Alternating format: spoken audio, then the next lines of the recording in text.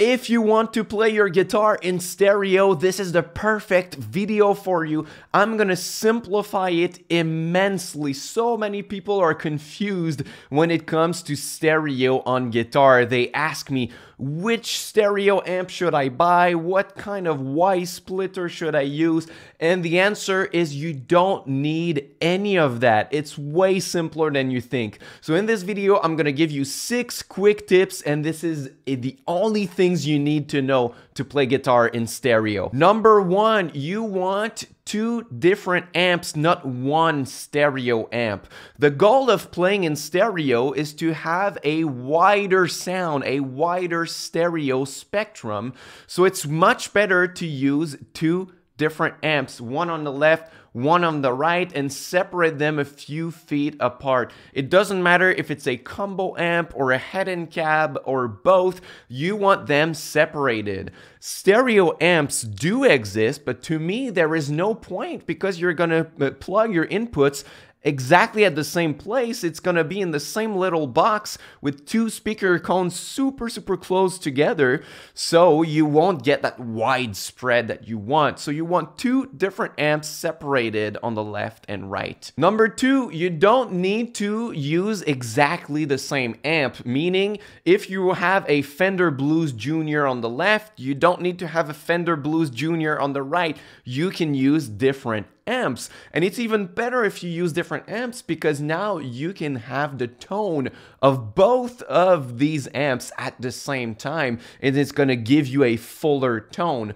So for example, in my home studio right now, I don't have the space to separate both of my amps a few feet apart. My room is just too small, but I still get the advantage of having the tone of my Vox and of my other amp to get a fuller sound by having both, so you don't have to purchase twice the same amp. Number 3, you don't need to use a Y splitter cable. The only thing you need is just a stereo pedal that has stereo outs at the end. So on my Blue Sky, I have stereo ins and stereo outs, so I just need to take one cable out of the first output and put it to my first amp, and one cable out of my second output and put it to my right amp, to my second amp. And the pedal itself is gonna split the signal. You don't need anything extra, any splitter extra. The pedal is gonna do it. So as far as you have 2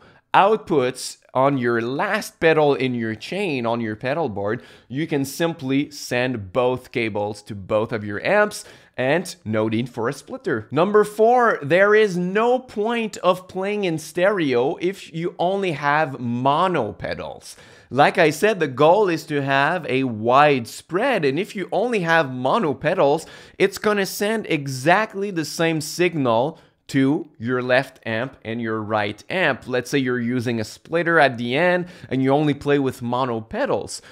This is not even playing in stereo. It's called playing dual mono. Why? Because both amp receive exactly the same signal. There is no difference between both signals, so you still get the advantage of having the tone of both of your amps, but you don't get any spread. That's why you want to use stereo pedal on your pedal board, stereo modulation, stereo delays, stereo reverb, so that the signal is different between both amps and you get the wide spectrum. So if you have, for example, ping pong delays, you can go ping, ping, ping from left to right like this. Even stereo reverbs, the modulation inside of your reverb is going to swirl between the left and right in different ways at the same time, and that's going to give you your wide spread. So use stereo pedals on your board if you want to play with 2 amps at the same time. If not, there is no point of using only mono pedals. Number 5, what about phase issues? What about if I buy 2 amps and now they are out of phase and I don't know which amp I should buy to be in phase with the other? And like, some people get paralyzed and never play in stereo because of issues that could come like this.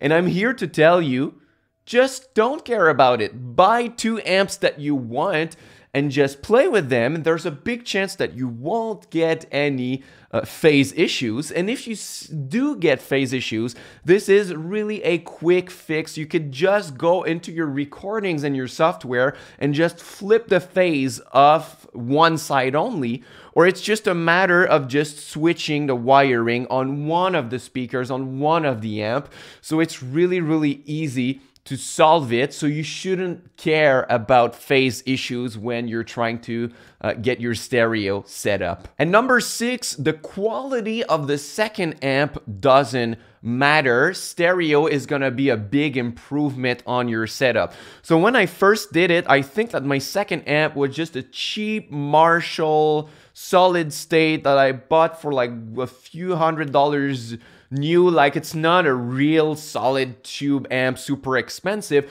This is really a cheap amp, but the fact that now you are playing in stereo, that's gonna be such a big improvement to your setup. So if you don't have a big budget, you don't need expensive amps to have a great stereo setup. You could get cheap amps in it that's gonna give you the same effect. So there you have it. It's really not complicated. Get 2 different amps, play with stereo pedals, get 2 cables out of your stereo pedal into your 2 amps, and voila, you can play in stereo. No need for stereo amps or splitters or things like these. This is much simpler than you think. If you want to learn how to craft great tones on both of your amps, if you decide to have a stereo setup, I have a module on that on my free course, A Beginner's Guide to Ambient Guitar, that you can get. First link in the description box. I'm showing you how I craft my clean tone and what are the settings on both of my amps and how I use my stereo pedals to get a nice spread and a nice tone.